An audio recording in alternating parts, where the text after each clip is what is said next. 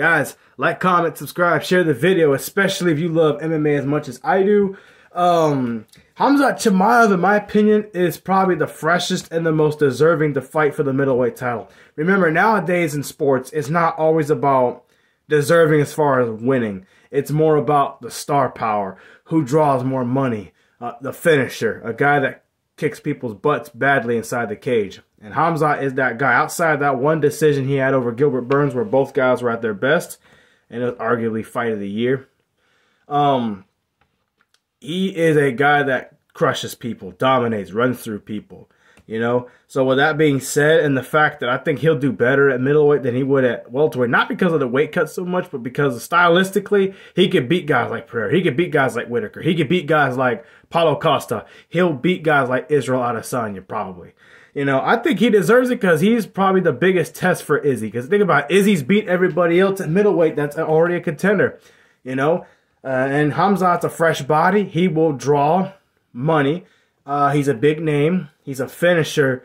And stylistically, he's a nightmare for Israel Adesanya. I think he'll beat Adesanya. If these two were to fight, I'll put money on Khamzat.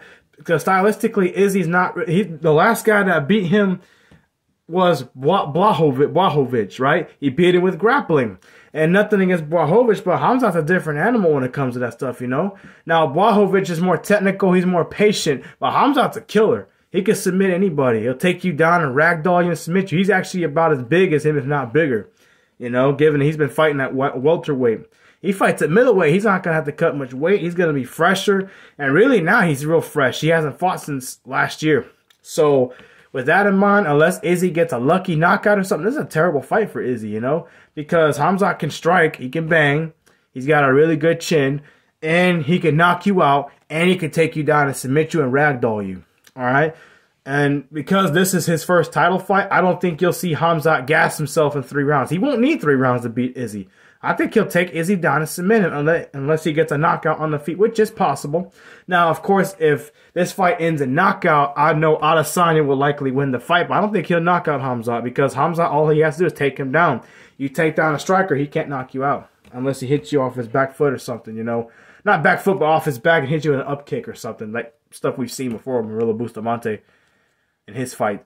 But Khamzat definitely deserves a title shot. He's fresh. He's young blood.